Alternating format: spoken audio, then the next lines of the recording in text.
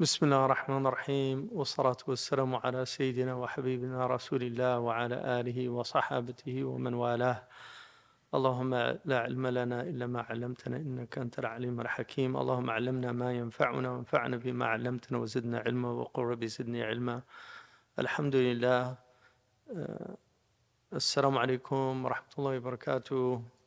Salam to everybody. We're entering into the last 10 days. This will probably be a 29-day because we sighted the moon on, we completed 30 days of Sha'ban. And some of the Imam Zayd was pointing out to me yesterday that the calculators always end up fasting 30 days. And I think somebody should actually study that because you can't see the moon for the first, usually it's going to be 20 or more hours before you see it. So one of the signs of the latter days is the Prophet ﷺ said that people will see the new moon, the hilal, and they'll say, oh, this is 2 days old. Because they won't know that you can have a high moon if you didn't see it the first day when it was actually born. So there is what's called a mufaraqa, which is where the sun and the moon actually come together. And then the mufaraqa is when the moon begins to move out of and Allah arranged it so that they're perfectly fit with each other. It's one of those coincidences that the moon can eclipse the sun and the sun can eclipse the moon. So if it's born after the conjunction, so it separates, then world records are, like 15 hours, perfect conditions, perfect eyesight. So it wasn't anywhere near that. It was only 6 hours old in the Middle East. So it could not have been sighted. They fasted on Monday. And somebody actually sent me a picture of the second day the moon was high from the Middle East. And they said, Alhamdulillah, sahha siyamuna. Thank God our fasting was valid. And to me, the fact that he said that meant it was invalid because he had doubt. He had to wait till the second day to feel. And the Prophet ﷺ named that day Yom al-Shak. It's a mawquf hadith. It's on Ammar ibn Yasir relates it, but it has hukm al-rafa'. Even though the Sahabi did not say I heard from the Prophet, he said Man sama yawm al-shak faqad asa Abul Qasim. You can't say a ma'siyah if it wasn't from the Prophet. So the Sahabi doesn't necessarily have to say that the Prophet said. He can actually say something, and if it's related to the unseen, if it's related to ghaybiyat, if it's related to signs of the end of time, if it's related to a hukm shar'i, then it has to be marfu'. In other words, he's saying it in his own words, but he heard the meaning from the Prophet ﷺ. So that's called mawquf bi hukm al-rafa'. Right? And there's quite a few. Ammar ibn Yasir actually has more than one. So I think he might have been afraid to attribute because Sahaba, they had such fear. I mean, Abu Bakr radiallahu anhu, who was the closest of all the Muslims, outside of obviously his immediate family, Khadija, but he burnt his hadiths. So we have very few hadiths from Abu Bakr, even though nobody probably heard more from the Prophet ﷺ than Abu Bakr, because he had not only the public events, but he had the private conversations. He was his companion. He was ثاني اثنين إذ هما في الغار. He's the second of the two when they're in the cave. So, but he did not want the responsibility. He knew that all the hadiths were out there that were needed, and he did not want the responsibility. So it's a weighty thing to transmit hadith, even in this way, because we believe this is actually revelation.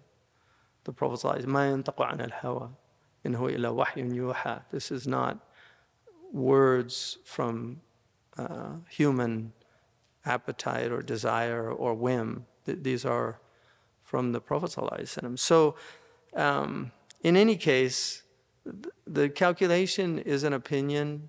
I think it's an extremely weak opinion. I wrote a cesarean moon verse. I thought a very convincing, compelling argument for why we shouldn't follow calculations. And one of the reasons is that you're going to be fasting 30 days every time, because you're going to be too early, generally. So, Allah Ta'ala A'lam. The sunnah is to see the moon. One of the secrets of the Prophet ﷺ is he never went out moon sighting. And we know that he had the vision of he had like a, people see with telescopes. The Prophet, I don't know what the exact power was of magnification, but the Prophet saw 12 stars in Pleiades. And that's in Qad'iyat Shifa. You can only see 7. It's called the 7 Sisters. People with extremely good eyesight can see 8. But to see 12, and if you Google, you can actually see a picture of Pleiades blown up with a telescope. There are 12 major stars in it. You can count them. So the Prophet ﷺ would have seen the new moon before anybody else. He would have seen it before anybody else. So the Sahaba went out to sight the moon. And Sheikh Abdullah told me that he was in I won't say which country, Vale of, Sitar is part of our deen. But one of the Arabian countries, he was there and they went out to sight the moon. They asked him to come with them, so he went out. They were all looking to the east to see the new moon. And he said, no, it's in the west. Oh, they said, mashallah, it's in the west. They didn't know. So this is what's happened. This is how divorced people are from natural phenomena. Whereas if you grow up like in southern Morocco, if you grow up in Mauritania, they see the new moon every month, and it's an event. And istihlal, which is the birthing of the new moon, istihalla means to shout for joy. Because when you see the new moon, and anybody who's had this experience of going out to sight the new moon, everybody gets joyous when they first see it. And they usually shout. So it's a human experience that we've maintained in our religion, which is quite amazing, to connect us to these natural phenomena, which people are increasingly divorced from. And as they increasingly become addicted to these machines, that they're missing all of the glorious wonders. I was just reading an article about how they were teaching people to walk with awe. In other words, to notice small things and to notice.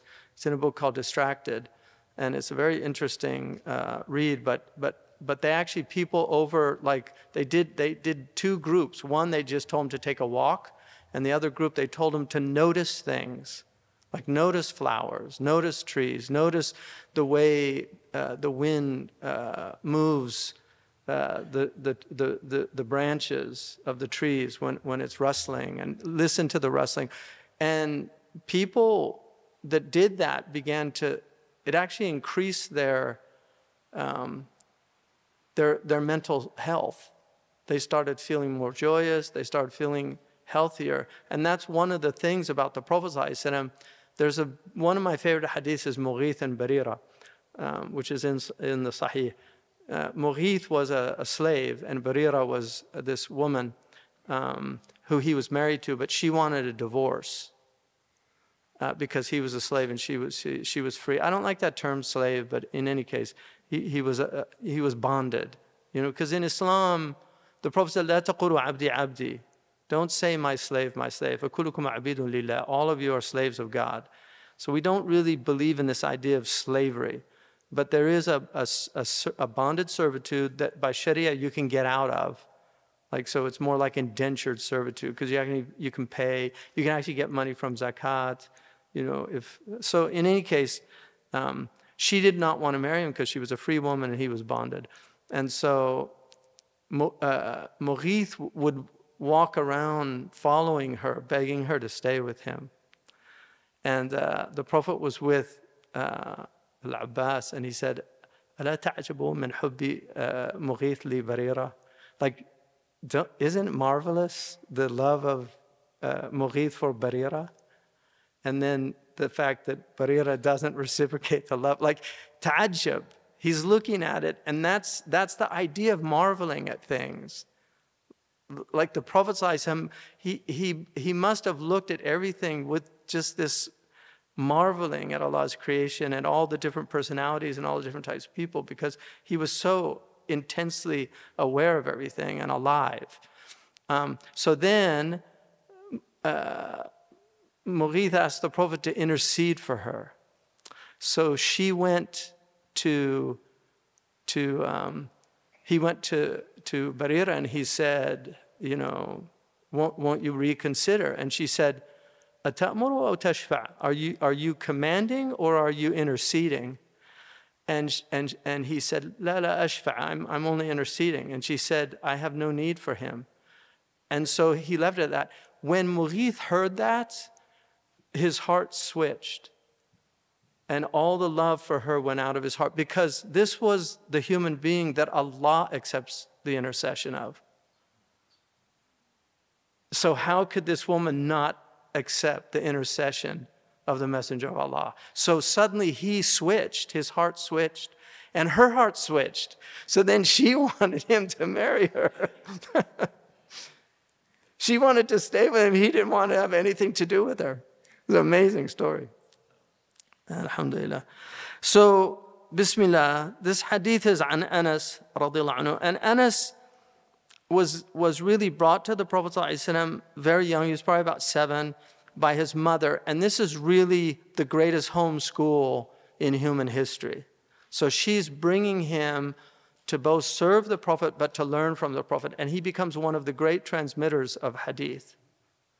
So Anas ibn Malik radiallahu anhu, and his brother Umair, also there's a wonderful hadith where Anas was sad and the Prophet asked what happened, and he said his brother's pet died, the bird. He had a pet, Nughair, it was a little bird. So the Prophet ﷺ went to visit him with Anas, and when he saw him, he was all depressed, and the Prophet ﷺ said, Ma fa'ala Ya Umair, ma fa'ala Nughair? Oh Umair, what did the little bird do? So he's teaching him about death.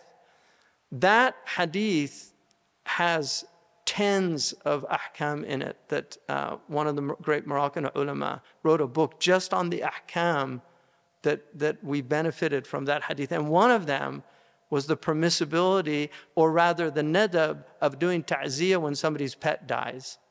Like actually going to them and telling them, you know, I'm so sorry to hear your pet died.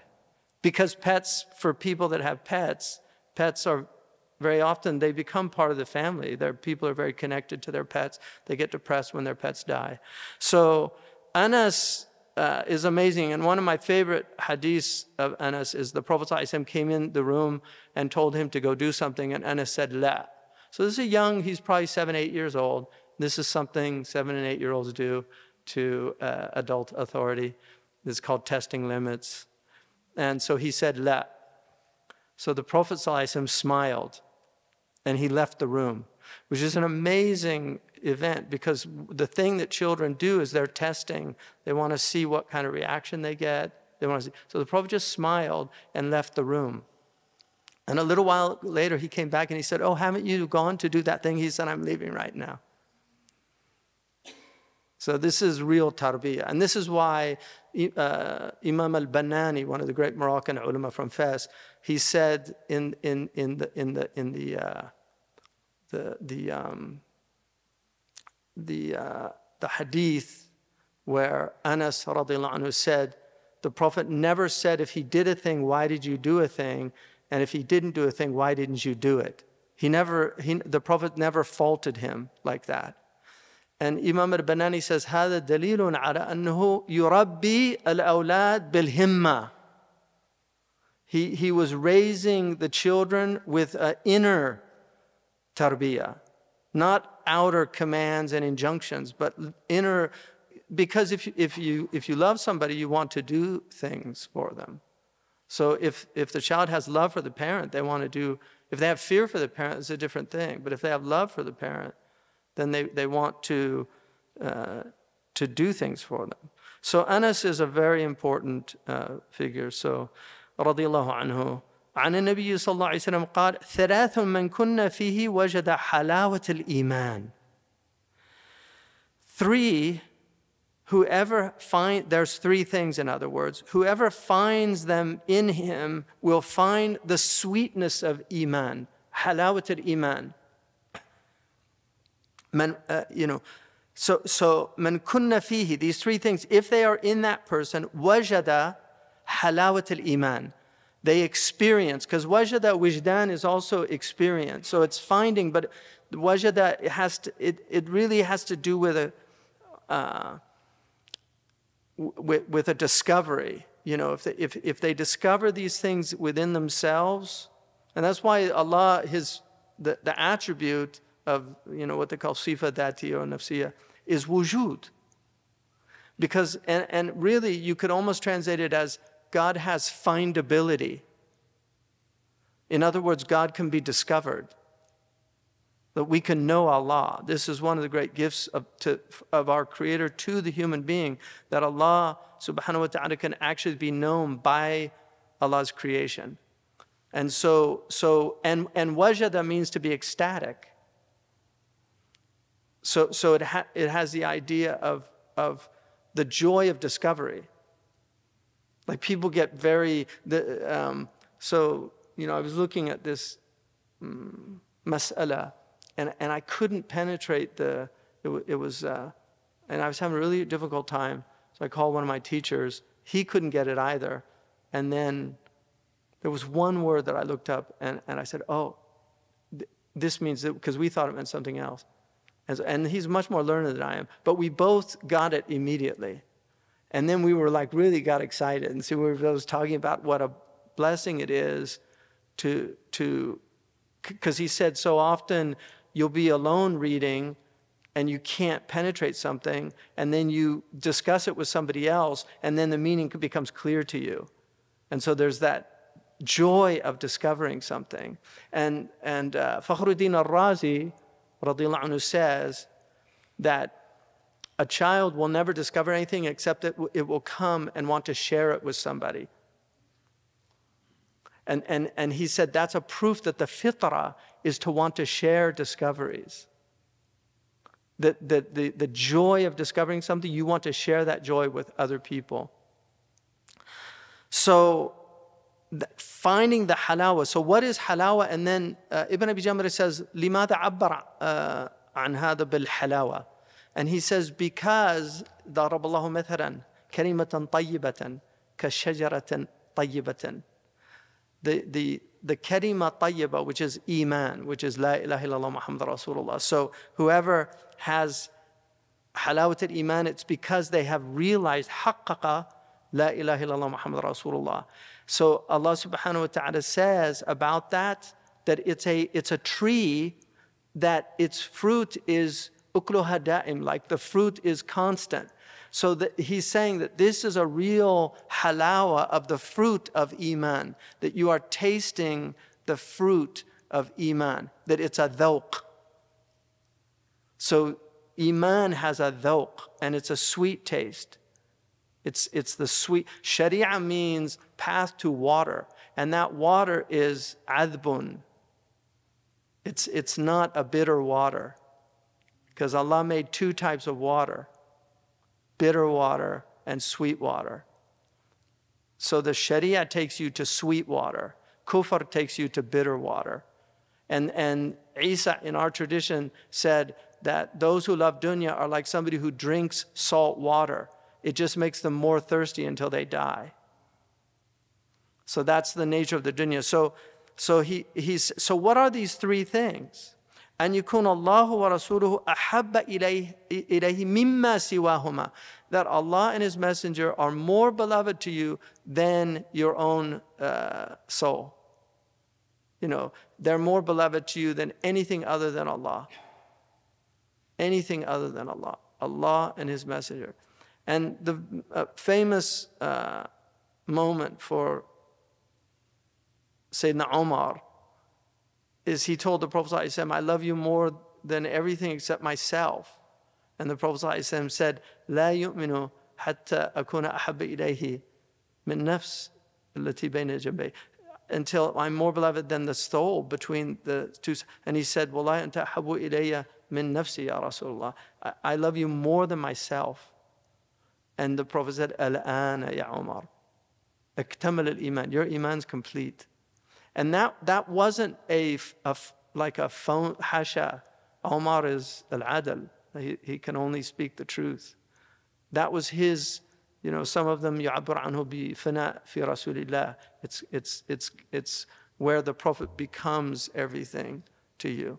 I was with somebody who was a new convert, like his name Mahmoud. He's a new convert. We were in a car, and somebody offered him a date, and he said, I hate dates. And the Prophet, so we told him, the Prophet ﷺ loved dates. He said, I love dates. And he took one.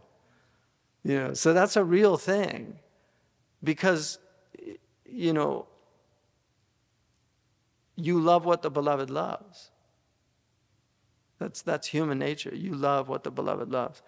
So that's the first one. وَأَنْ يُحِبَّ الْمَرْأَ لَا يُحِبُّهُ إِلَّا لِلَّهِ تَعَالَى. That you love a person and you only love them for the sake of Allah subhanahu wa ta'ala. Because every other love, مَنْ أَحَبَّكَ لِشَيْءٍ أَبْغَضَكَ لِزَوَالِهِ. Whoever loves you for a thing will no longer love you when that thing is gone. This is why there's marriages that end in divorce as one of the spouses gets older and loses their beauty, because the person married them for, it's very common. You'll see, especially unfortunately amongst men, they'll marry, and then the wife, they hit 40, 45, and suddenly, they want a younger wife. And that's because they didn't marry them for the right reasons. And that's why the Prophet ﷺ said, تُنْكَحَ الْمَرْأَةُ لِأَرْبَعَ. A woman is married for 4 reasons. لِجَمَالِهَا لِمَالِهَا لِنَسَبِهَا وَلِدِينِهَا فَاظْفَرْ بِذَاتِ الدِّينِ تَرِبَتْ يَدَاكَ. And that goes vice versa as well. I mean, the Prophet's speaking to men, but it's always mafhum al-mukhalafa. You can understand by just switching it around. The opposite is true. So a man, there's people marry men for their looks, marry men for their money, marry men for their lineage. I mean, here, some of the commentaries, they say that the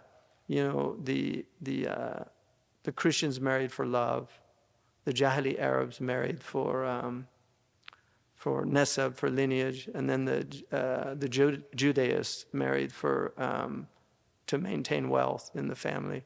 And he said, but the Muslims marry for love, for a deen.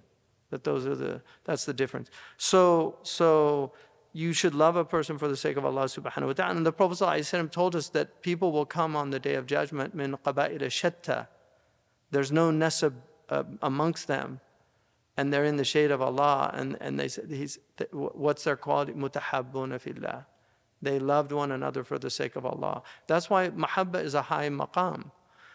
Somebody said to Abu Hurairah, uhibbuka fillah.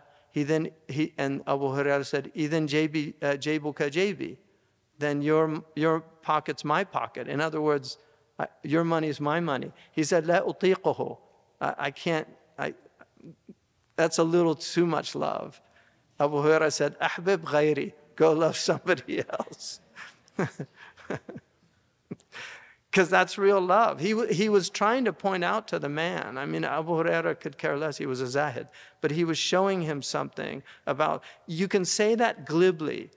You could say that very lightly. Oh, I love you. People say that all the time. Uhibbuka fillah. But do you really love them for the sake of Allah subhanahu wa ta'ala? In the duties of brotherhood, Abu Hamid al-Ghazali has a man who comes into a house. He asks if the owner was there, and he said no. And he said, where does he keep his money? He said, there. And so he took some money. When he came back, the servant told that, oh, so-and-so came, and he said, alhamdulillah, he knows that I'm his brother. That he would feel that comfortable to do that. So, and that's not something you should do with everybody, but there are people you can do that with.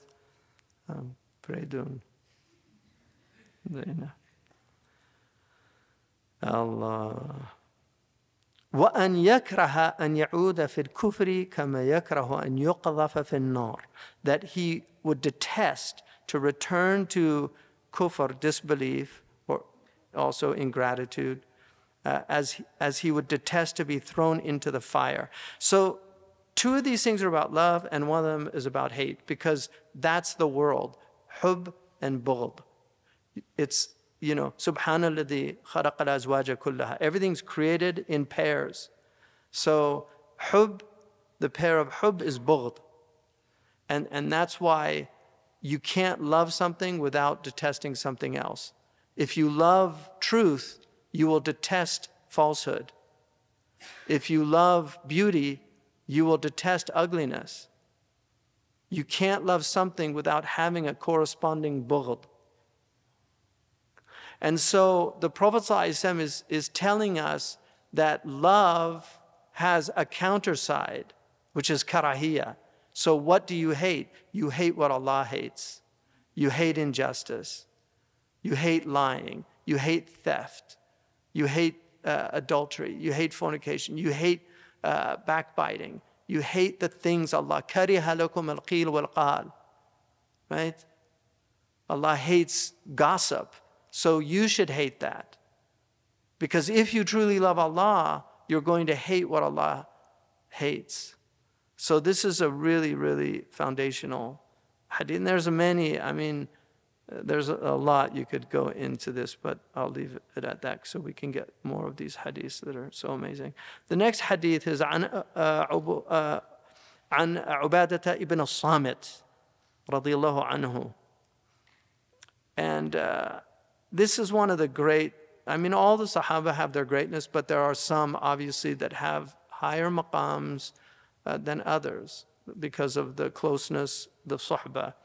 Ubadah ibn al-Samit is one of the 12 nuqaba, and he mentions that radiyallahu anhu. كان شهد بدرا وهو أحد النقباء ليلة العقبة. So on the Aqaba الثانية, when the Prophet ﷺ, he took 12 nuqaba, and 9 were from the Khazraj. There were more Khazraj there, and the 3 were from the Aus. He was one of the, and Naqib is like Arif. If you go to the Alhambra Palace, there's a section called Jannatul Arif. So the Arif is like the overseer. It's somebody who's the kafil, the daman, amin. Somebody who's put as a trustee over something. So these are the nuqaba. He was one of the most learned of the Sahaba. Umar made him a qadi. He went to Homs, initially in Syria. He was a qadi. And then he became the first qadi in Palestine. And he was in Ramallah. He actually died there, but he was moved to Al-Quds. He's buried in Al-Quds. There's a maqam for him there. He lived to be quite in his 70s. He fought in Egypt with Amr ibn al-As. So he was a mujahid as well as being a scholar. He also he had a conflict with Muawiyah, because Muawiyah didn't like some of his judgments, and he actually tried to remove him. And Abu Ubaidah told Omar this, and Omar, who was the caliph, said no. And this is the first proof that the judiciary is separate from the legislative or the executive. So the judiciary has an autonomy from, the ruler can't just remove a qadi on a whim. So that's very important, because that's something Montesquieu, in the Spirit of the Laws, he's the first one that kind of introduces the idea of having a separation of powers. And America obviously took that from that philosophy of having this legislative, executive, and then judicial branch. So we understand that also, that the judiciary has to be, because they have to judge against the ruler. So if the ruler has power to influence, then how can you have real justice? So we know that Ali had a dispute with a Jewish man, and Shurayh al-Qadi qada lil-Yahudi. And Ali was the caliph. So Shurayh was his qadi. There's a famous crescent story about Shurayh al-Qadi. He went out to sight the moon, and one of the people with the moon sighting him, he said, I see it, I see it. He said, where? He said, there, you can see it, it's a crescent. And he looked, he couldn't see it. And then he looked at the man, he noticed he had a hair from his eyebrow that had curled around over his eye. So he wiped it away, and he said, can you still see it? He said, SubhanAllah, it's gone.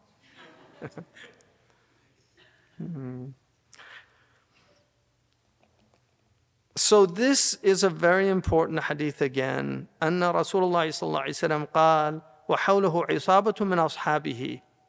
So there was a group around him in one recension of al-Bukhari and another. So there's a group around him, عصابة من أصحابه. بايعوني.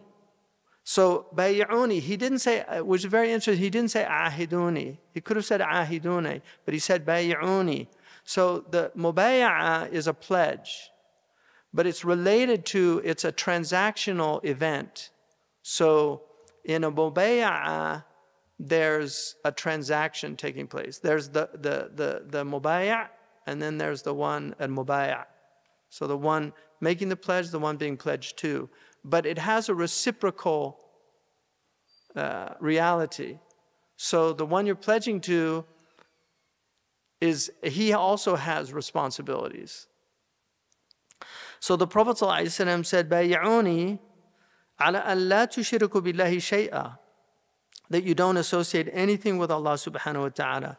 ولا تسرقوا, سرق يسرقوا, ولا تسرقوا, ولا تزنوا, ولا تقتلوا أولادكم, ولا تأتوا ببهتان تفترينه بين أيديكم وأرجلكم ولا تعصوا في معروف. So this is almost identical to what's called بيعة النساء, which is in Surah Al-Mumtahana.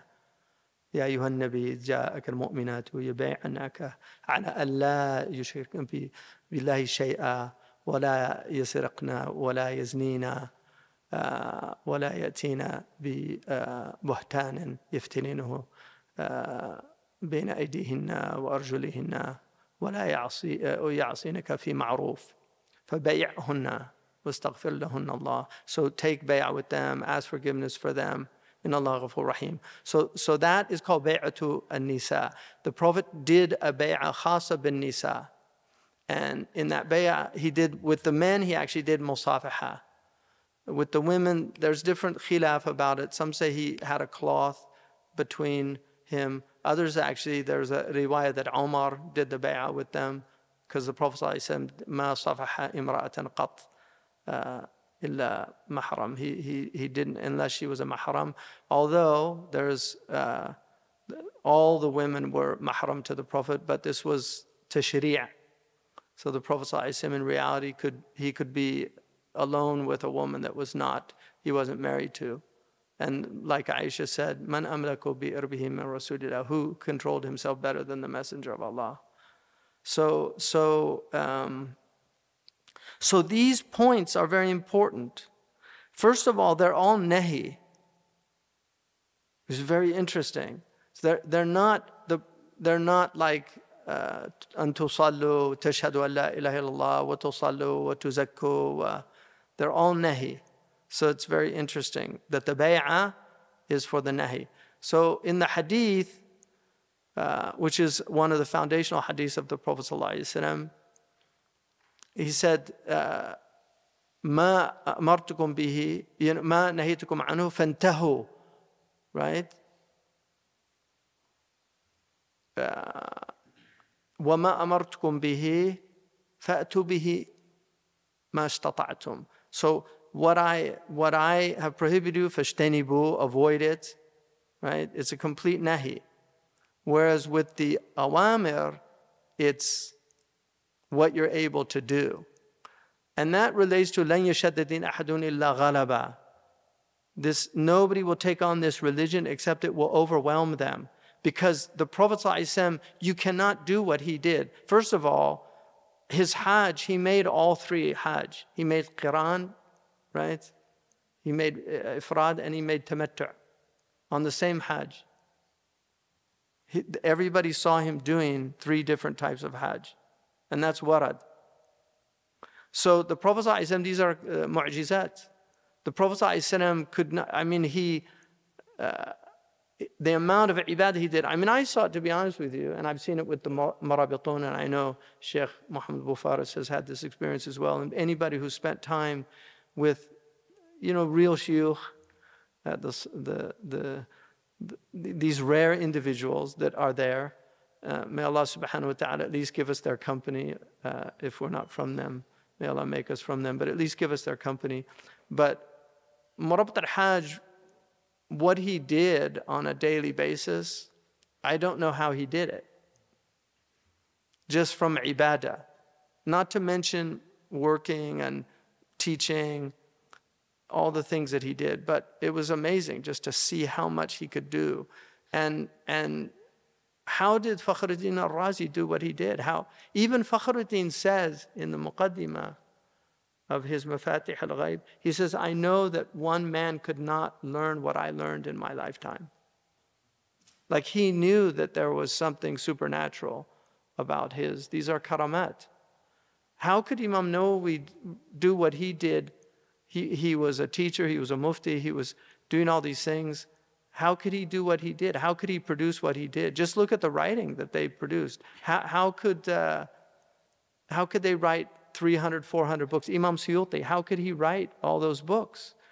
And these men were men of the world as well. They were not just in their, in ziwa. They weren't just people in isolation. They were people engaged with the world.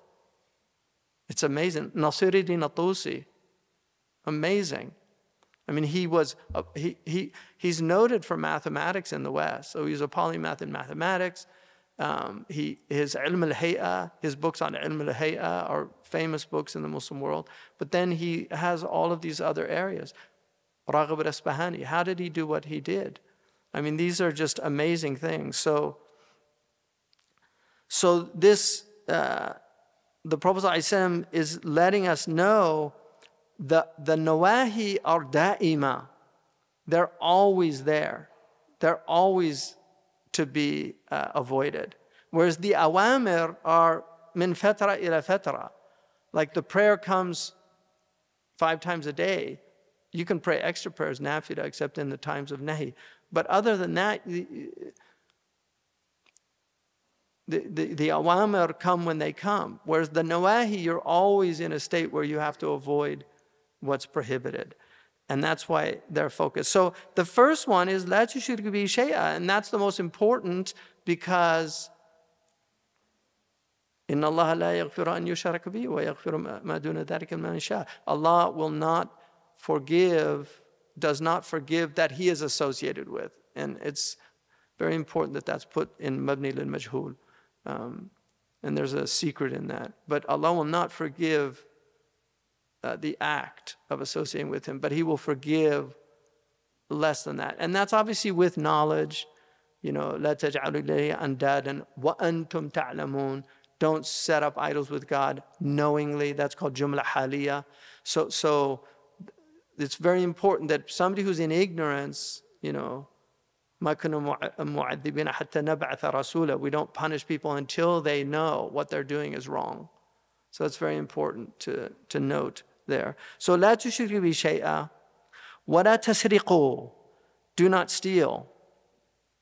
And sariqa is, it's one of the worst things, and it's in our culture, it's really breaking down. Like when I was younger, theft was very unusual. Now it's just people don't seem to have any problem stealing. And part of that is because the Marxists have had such an influence on people in this, the idea that all property is theft, that corporations, steal from us so we can steal from them. But theft is one of the worst things. It's one of the worst things. And that's why hifz al-mal, the protection of property, is one of the 5 universals in our religion. And it's foundational. وَمَنْ مَاتَ دُونَ مَالِهِ مَاتَ شَهِيدًا. If you die defending your property, you die a martyr.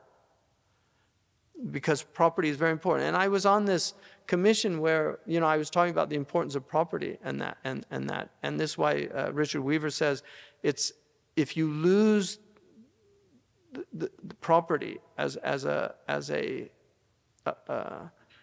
foundational principle in a society, he said there's no hope for rebuilding the society once that's lost. And he said you could actually rebuild a society as long as people recognize that. And proprium, you know, like you learn this in logic, right? The property of something, yourself is a property. That's why we have, you know, we have proxemics is this whole science of studying, you know, space around people. Because different cultures have, like in the Arab culture, they come closer because they're more intimate culture than Western culture. In Western culture, they don't like you to get too close to them. In Arab culture, and that was for me when I lived in the Arab world, it was something I wasn't accustomed to it, but I got used to it. Because Arabs will speak closer to you than they will in the West. If you notice when you get on a elevator, people are very, you know, they get very stressed out on elevators. They don't talk. They kind of like, because they're all too close. You've entered into that, because that's proprium. That's your property. That space around you there's a sanctity to that space. And that's why hitting is a violation, like tort law. You know, this idea of like, you know, because you can really, you know, you can reduce things to basically, you know, law can be reduced to two fundamental principles. Do what you promise to do and don't harm. La darar wa la dirar. So property is very important. That's why it's emphasized, وَلَا تَسْرِقُوا السَّارِقُ وَالسَّارِقَةُ, right? فَاقْطَعُوا أَيْدِيَهُمَا. Like this is a strong injunction. Obviously, it's very difficult to get your hand cut off in Sharia. In the Brunei law, they have 16 conditions before you can fulfill that. And one of the British lawyers that actually worked on that said whoever fulfills all these deserves to get his hand cut off. So they say in 800 years, Ottomans never cut hands off. You know, it's very difficult. First of all, if somebody steals from your store, you don't have to take it to the government. You can just let that person. There's an amazing, I think he was Bengali or Pakistani. People might have seen this about the man who tried to rob him. And then he actually flipped it on him. But then he said, why are you doing this? He said, I'm hungry. And he said, no, take some food. And then he gave him $20. And then he ended up saying Shahada with him. He says, I want to be like you.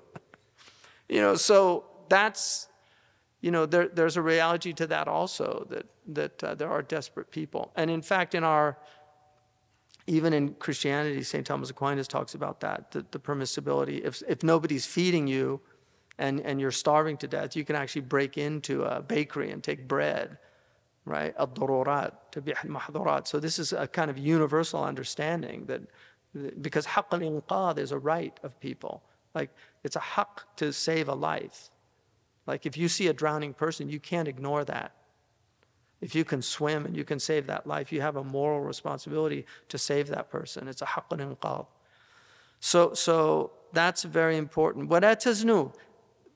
Next, lineage, so property, family. See, these are the universals in this bay'ah. If you really look at them, you will see the kulliyat al-khams in this bay'ah. These are when you learn, you know, in usul al-fiqh, you learn these kulliyat. They're all in this bay'ah. They're all there. So this is to protect family and lineage. وَلَا تَزْنُوا لَا تَقْرَبُوا الزِّنَا إِنَّهُ فَاحِشَةٌ. Don't go near zina, because it's a foul thing and it leads down a foul road. It's a terrible path. It breaks the society down. There's a book on sex and culture that was written in the 1930s, 1934, Unwin. And in this book, he studied over 80 cultures. And he found whenever they released prenuptial sex before marriage, that it destroyed the culture within 3 generations, a generation being 33 years, according to him. And he said he found no exception. And he wasn't a Christian. He was actually an atheist anthropologist. But he said maybe religion has some wisdom in worrying about these things. I mean, I got an email from somebody the other day from a Muslim country, and he was in an illicit relation, and he was saying that he was having all this guilt, and he was asking me what to do. But he said, unfortunately, it's become normal now in my country. And this was a Muslim country. So young people now, these are breaking down. These are very bad signs for a culture. They're very bad signs. And that's why we guard against these things, to protect, first and foremost, ourselves. قُوا أَنفُسُكُمْ وَأَهْلِيكُمْ. Right? Save yourselves. You know, when on the airplane, they say first put the mask on your own face before even your child. Right? Because you can't help the person if you're لا تلقوا بأيديكم إلى التهلكة, don't destroy yourselves. So that's really important. وَلَا تَزْنُوا. And zina in Arabic means both fornication and adultery. In English, we distinguish between the two. وَلَا تَقْتُلُوا أَوْلَادَكُمْ. وَلَا تَقْتُلُوا أَوْلَادَكُمْ. Every pagan culture has child sacrifice. South America, they found a huge grave recently in, I think, Peru, of child sacrifice. This was done all over this is Iblis. Iblis. Killing children, the most innocent. لا تقتلوا أولادكم والجنين ولد ما دام في بطن أمه. This is what Raghib Isfahani says. The janeen, the fetus, is a child. Al-janeen waladun ma dama fi batni ummihi. In other words, you call a walad a janeen in the batn of the but it's still a walad. It just has the name janeen because it's hidden from you. So once it takes human form, it's a human being. And that happens very quickly in the womb. So لا تقتلوا أولادكم. In the Qur'an, خشية إملاق, out of fear of poverty, which is one of the main reasons. There's two dominant reasons. The incest, rape, all these things is like less than 1% of abortions. The real reason for abortion, two fundamental reasons: fear of poverty and interference with my career. Those are two reasons. There's an American entertainer who was being interviewed, and somebody said to him, oh, do you,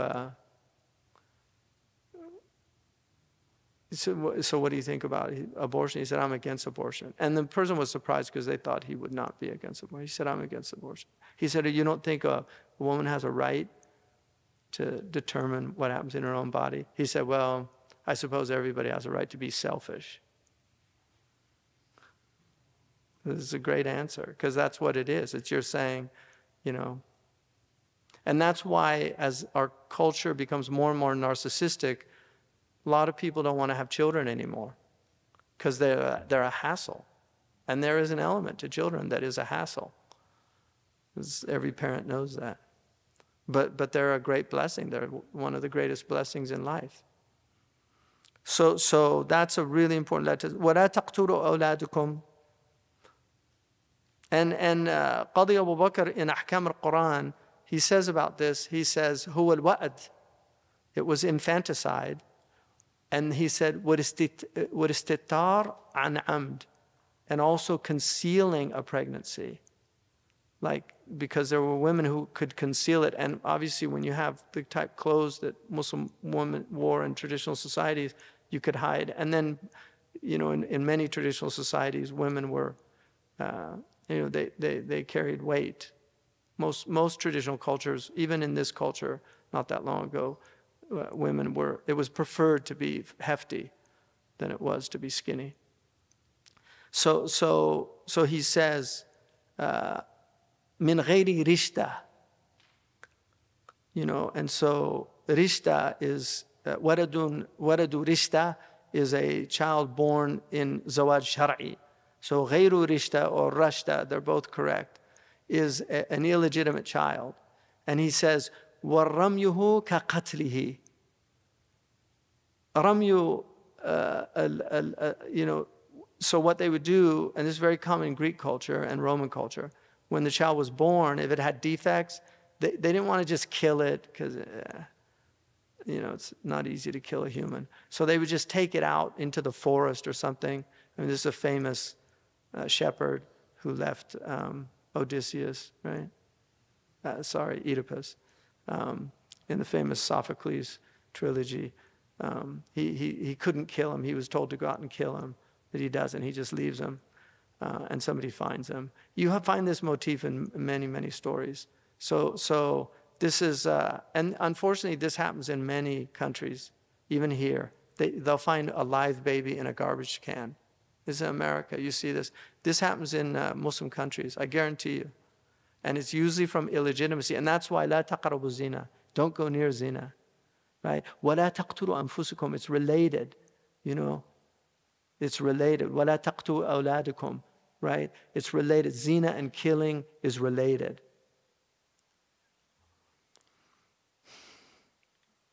And then وَلَا تَأْتُوا بِبُهْتَانٍ تَفْتَرِينَهُ بَيْنَ أَيْدِيكُمْ وَأَرْجُلِكُمْ. Buhtan is the worst. Buhtan is to tell a lie about somebody that's so heinous. And that's why it says, تَفْتَرُونَهُ بَيْنَ أَيْدِيكُمْ وَأَرْجُلِكُمْ. You make this up. Iftira is to make something up. Buhtan comes from buhita, the mabhut is somebody who's shocked. They're in a state of perplexion. They're just shocked. What? They said that I did that? What? And so it's a horrific thing to do, and it has a terrible end for people that do that. Buhtan, one of the things, Baina Aidikum is about wealth, according to some. There are many interpretations about what these words mean. Wa Arjulikum is to claim that they had adultery or fornication or something. Rape, to accuse somebody of rape. These are very heinous things. And if they're false allegations, you are in big trouble with Allah subhanahu wa ta'ala. So this happened to Mary. Ma kanat ummuki baghiya. This is in the Talmud. The Jews accused Mary of having illicit relations with a Roman centurion named Panthera. Dr. Ali, if he was here, he would confirm. Oh, you are here. Yeah, right. It's Panthera, right? Yeah. So Talmud, if you read that book, Jesus in the Talmud, by Schaeffer. Yeah, Schaeffer. He's a very solid scholar of the Talmud. It's pretty horrible what was said about Jesus' mother. That's buhtan, because she was innocent. Aisha was accused, innocent. There's a famous story of Imam al-Baqallani, the great Maliki Qadi and Mutakallim, who was sent by the caliph to the Byzantines as an ambassador. And the Byzantine ruler, you had to bow before him. So they told him, oh, if he comes, he's not going to bow. So he had them build on the doorway to really low, so you had to bow just to come into the doorway. So when Qadi Abu Bakr got there, he looked and he realized what. So he came in backward. And then when he saw the Asaqifa, these bishops, he said to them, "MashaAllah, kayf al-ahl wal-iyal?" And how are your wives and your children? And they looked at, he said, "You're a scholar, and we're natanazzahu an al-awlad wal-ahl." Like we're above having families. We're too holy for that. And he said, "Subhanallah, tansibun ilallah al-ahl wal-iyal." Like you say God has a family and children, but you yourself. and then the last one, they said, "Tell us about the hadith of ifk," because they study Islam. And he said, "Na'am imra'atani tuhimata bizina." Two great women were accused of of adultery, of fornication, adultery. And he said, Maryam wa Aisha. Amma Maryam fahamalat wa barra'ha Allah. Mary got pregnant, but Allah said she's innocent. Wa amma Aisha falam tahmal. Aisha didn't get pregnant, and Allah said she was innocent. So those are the kind of ulama we had. Yeah, Allahu Akbar. So buhtan is a very evil thing. Yeah, it's horrible. And then وَلَا تَعْصُوا فِي مَعْرُوفٍ. Don't disobey in any ma'roof. So if you look at these, this is really about authority. And you're entering into a covenant with Allah subhanahu wa ta'ala and His Messenger that you're not going to do any of these things. And this is essentially, the things that most destroy. If you look at this, these are the things that most break down societies.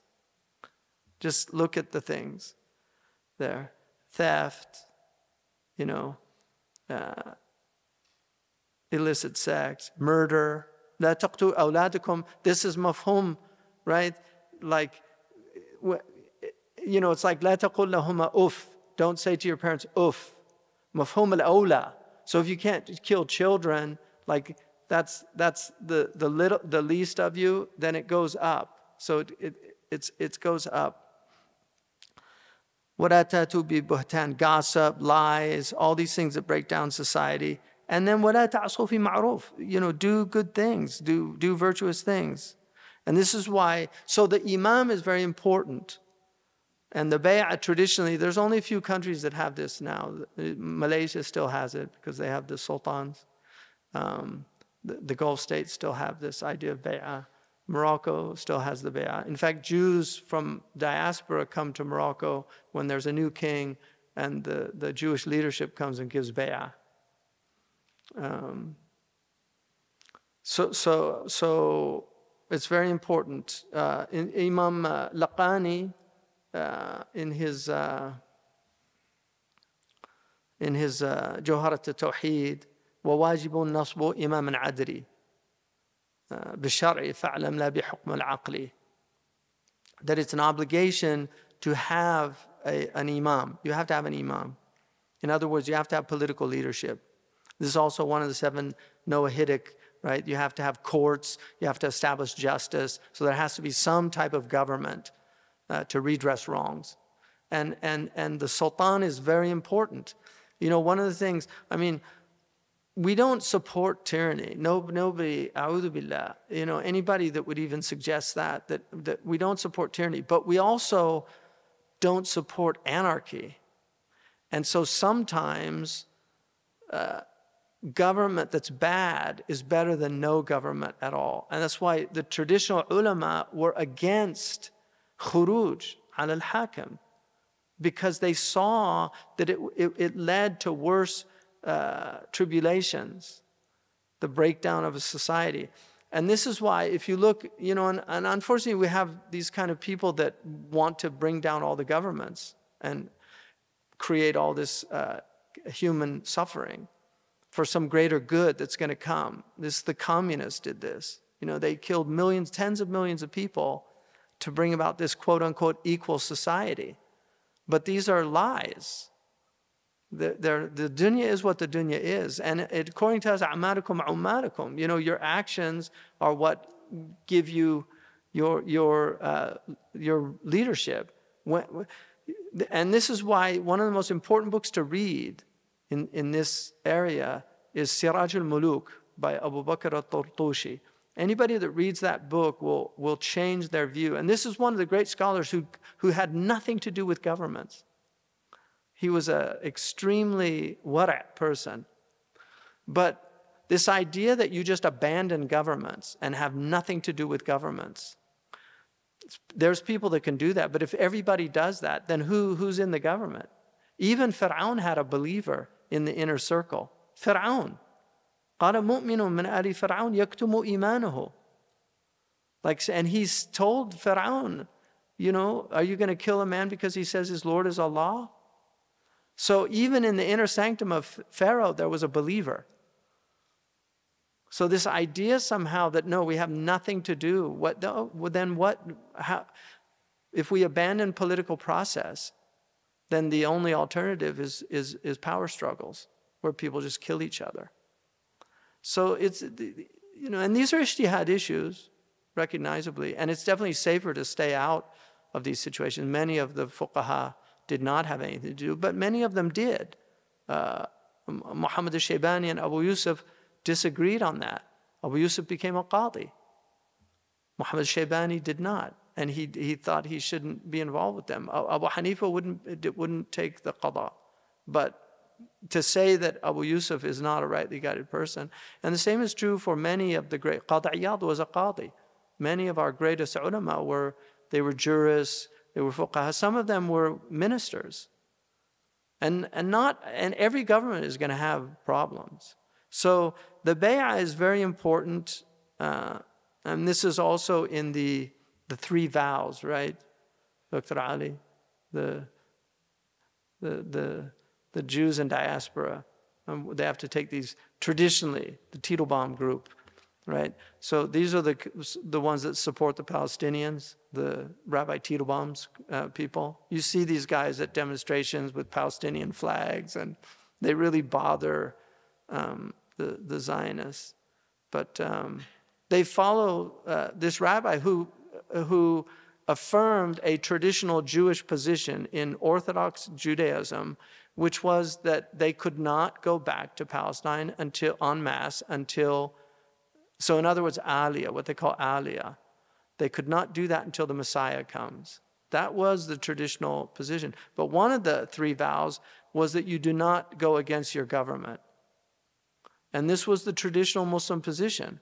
And this is why even living in 2 days before 9/11, I actually gave a talk in Philadelphia on the prohibition of breaking the law in a non-Muslim land.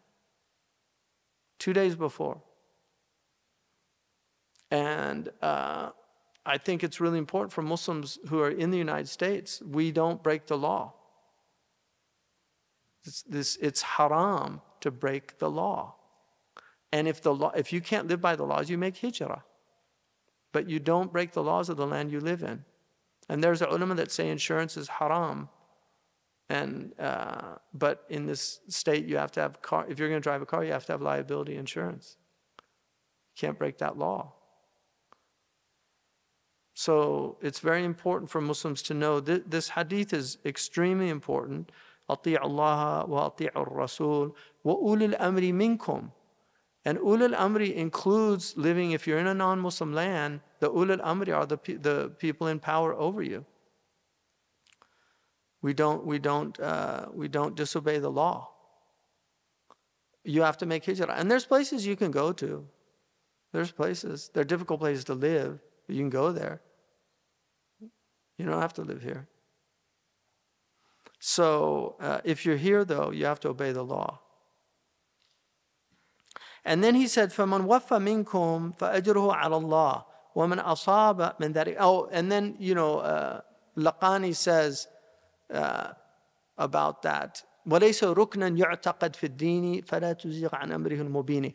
This is not a rukn in the religion. In other words, if somebody doesn't believe in the political aspect of Islam, it doesn't take them out of Islam. Like if they say, I don't believe in like khilafah or any of these things, it doesn't take them out of Islam. Because the Mu'tazilite said it was a hukm aqli, it wasn't shar'i. In other words, it was a rational thing, that it's wise to have governments and things like that. But it's not ma'loom min ad-din bid-darura. It's not a rukn from it is from the deen to have a governor, a ruler. But فَلَا تُزِغْ عَنْ أَمْرِهِ الْمُبِينِ إِلَّا بِكُفْرٍ فَانْبِذَنَّ عَهْدًا فَاللَّهُ يَكْفِينَ أَذَاهُ وَحْدَهُ. Unless you see kufr buwah, لَكَ عِنْدَ اللَّهِ sultan, burhan. So you cannot disobey a ruler or go out of unless if you're in a Muslim land and the ruler declares his kufr. At that point, the ahad is broken. But if you come into a land or are born into a land where they're non-Muslims, you have what's the term that Voltaire used? Okay, it's eluding me. Right, fasting. I'm doing the brain doesn't work as well. Your civil contract. So there's a civil contract that you're born into. Yeah, al-aqd al-ijtima'i, the social contract. Yeah. So we're born into that, and so that's reality. So we have to obey that. And then he says, unless it's kufr buah, and the Prophet ﷺ says, they asked him if they see something wrong. He said, la ma sallu, as long as they pray. So the prayer is the least, if you hold to the prayer, you can't go against them. And that's why the revolutions, they bring a lot of, if you look at all these countries where these things have happened, people are still suffering greatly. They're really suffering. And it was bad before. It's not to deny that. And they were oppressive.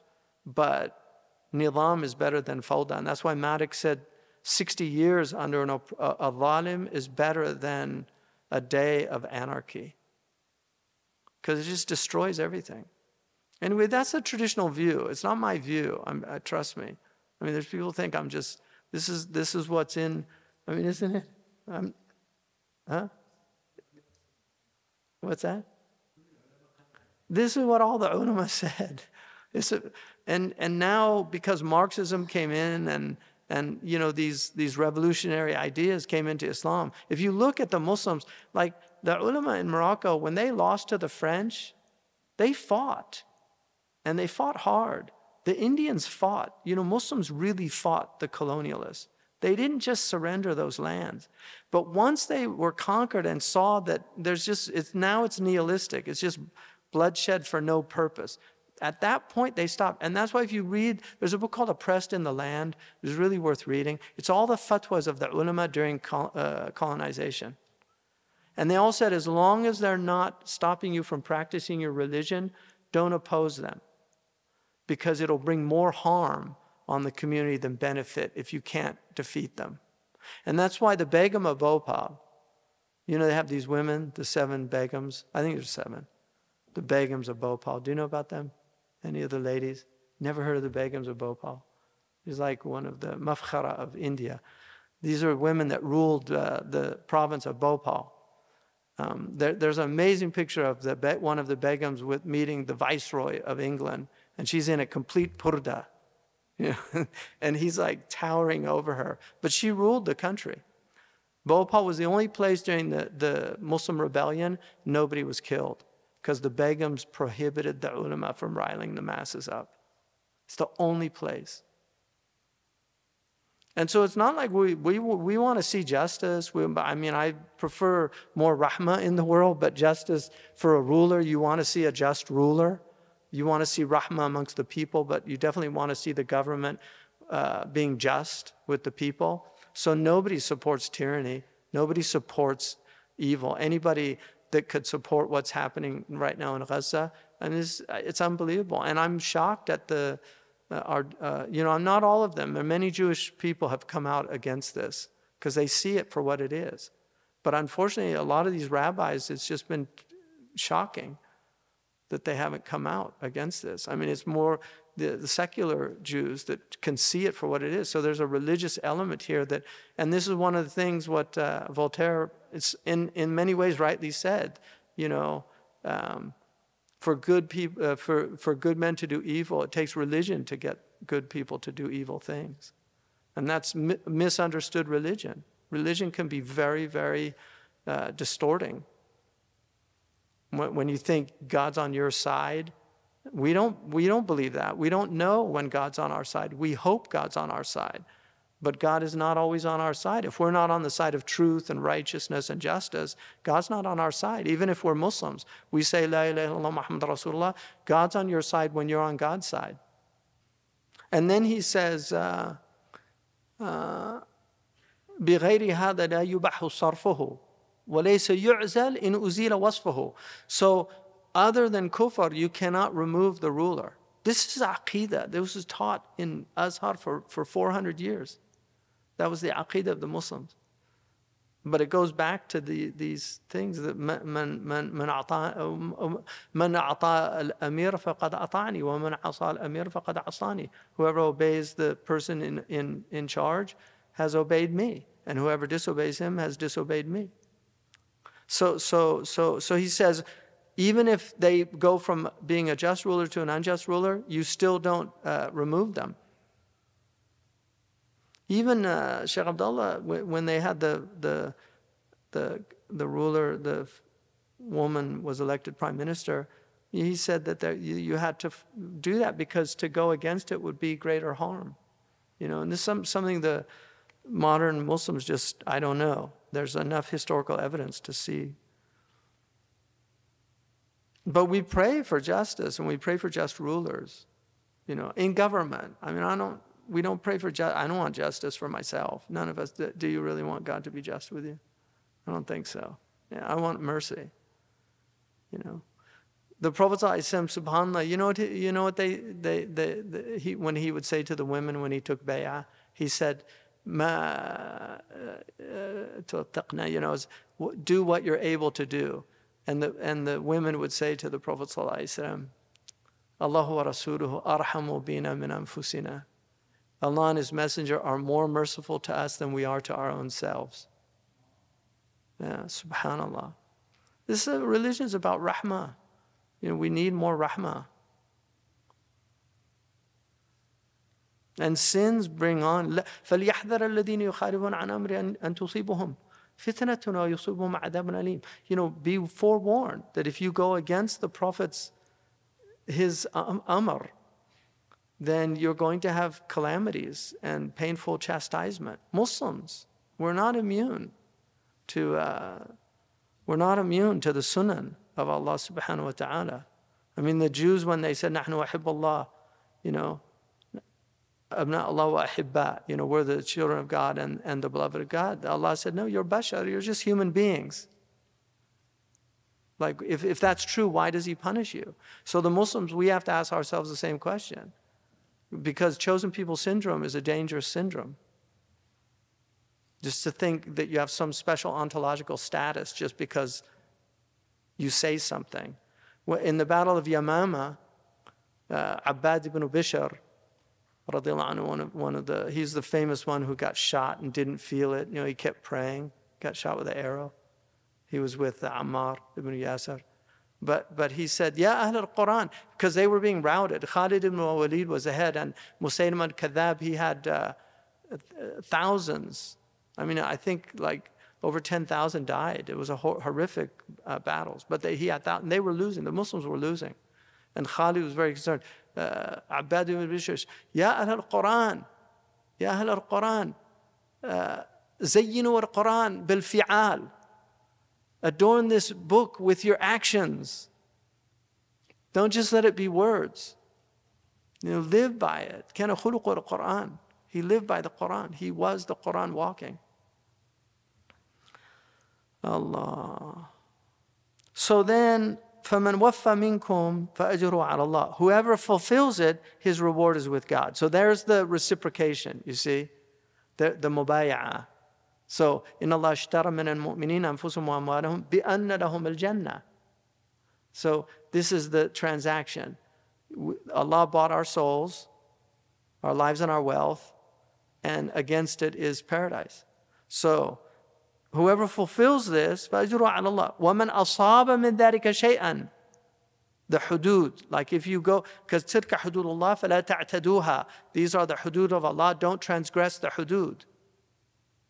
So if you transgress the had punishment is restorative. It brings you back into, so that's why the Prophet ﷺ said, فَعُوقِبَ فِي الدُّنْيَا فَهُوَ كَفَارَةُ اللَّهِ. That removes it. So if you're punished in the dunya, some say shart al-tawbah, and others say even you don't have shart al-tawbah. Just the fact you got the had, it finishes it. But shart al-tawbah makes more sense to me.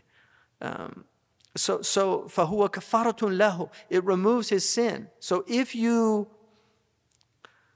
punished in this, and that's why Sahaba, the only the jald that occurred and rajam at the time, it was from confessions. People went and confessed to the Prophet ﷺ because they wanted to be purified in the dunya. They didn't want to take their chances in the akhirah. That's how strong their iman was.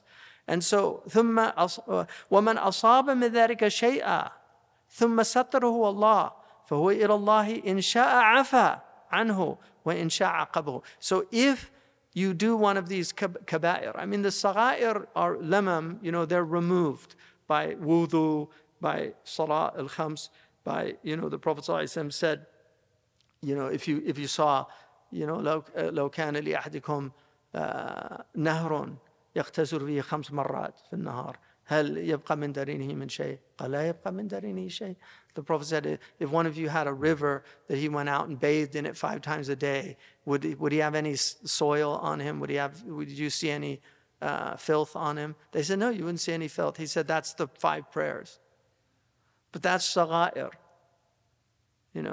And so this is about kaba'ir. Like if any of these, because these are all related to kaba'ir, these things in the bay'ah, these are all related to kaba'ir. So if you do any of them and you're not punished in this world, Allah veils you, فَهُوَ إِلَى اللَّهِ إِنْ شَاءَ عَفَى. And that's why tonight, I wanted to get to the hadith about Laylat al-Qadr because it's here. Allah. So that's why tonight begins the last 10 nights.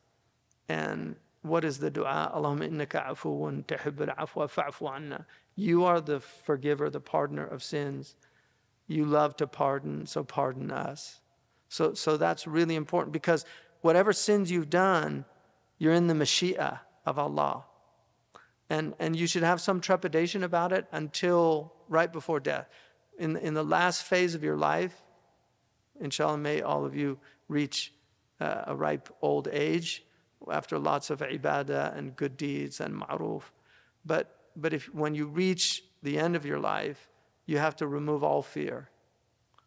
It's khawf and raja. La budda min alayhi khawfin ma'a raja. Right? Have the 2 sandals of fear and hope. But right before you die, you give up fear and just trust that Allah, husn al-dhan billah, have a good opinion of your Lord. Like the man who, he burnt himself, he had in his will, he told his sons to burn him and then to take his ashes and just throw them to the wind. So Allah reassembled him and asked him why he did it. And he said, out of fear of punishment. In the hadith, Allah forgave him. That act was an act of kufr. Because asta'jaz Allah. He didn't think Allah could bring him back together. So the actual act was an act of kufr, but the fear saved him. The fear of Allah.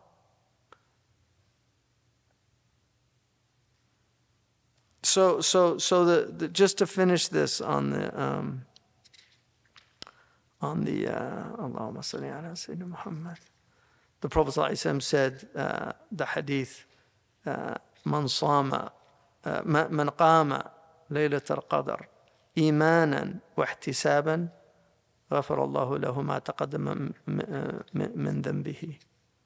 It's here somewhere.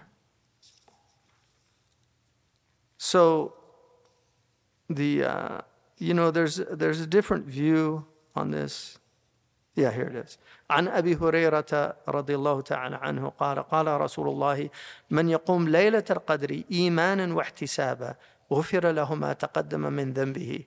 So whoever, Abu Hurairah relates that the Prophet ﷺ said, whoever من يقوم, whoever stands ليلة القدر إيمانا واحتسابا غفر له ما تقدم من ذنبه. What proceeded of his sins will be forgiven. So this, there's a big khilaf about when Laylat al-Qadr is. There is a hadith to seek it out on the last 10 nights. Hadith, seek it out on the odd nights. There's indications it's on the 27th night, which is traditionally where a lot of Muslims fast. The word hiya in anzalnahu fi laylat al-qadri, when you get to hiya, it's the 27th word in that surah. Ibn Abbas pointed that out. as a kind of ishara. But the Maliki position, Ibn Abi Jamrah holds that it's any time during the year. And that's why in the Maliki madhab, it's actually encouraged to do tahajjud throughout the year. And on the first day of the year, because Malikis, you only have to do the niyyah one time. Like in Ramadan, we do it the first day, the night. We make the niyyah for the whole month, and that suffices unless you like get sick and stop fasting, or you go on a journey and break your fast. Then you have to renew it. But just that first niyyah is good for the whole month. Although khuruj an al-khilaf mustahab, it's good to get out of khilaf. So the Shafi'is who do it every day, the Malikis say, it's a good thing to do it, just to renew it. But you only need it once. So they make the niyyah to stand in Laylatul Qadr. And then they do tahajjud every night throughout the year with the hopes of hitting Laylatul Qadr. Because some say it's Nufs Sha'ban. There's an opinion that it's on and then some say it moves throughout the year. Allah akhfahu. They say, the Moroccans say, Allah hid 3 things in 3 things. He hid His saints amongst humanity, so you never know who's a wali of Allah. He hid His acceptance in the good deeds. Like you never know what deed's going to save you. Like the woman who gave the thirsty dog, if she was a prostitute, she gave the thirsty dog water, and Allah forgave her. And then also His wrath in the in His disobedience. But He also hid Laylatul Qadr. So it's to encourage us, especially in these last 10 nights. It's a great blessing. Hiya khayrun min alfi shahr. So it's about 5.8 years, right? 83. Yeah, so 83 years. That's a lot of ibadah. So that was given to the Prophet because the ancients had these long lives with a lot of ibadah. So, alhamdulillah, it's a great blessing.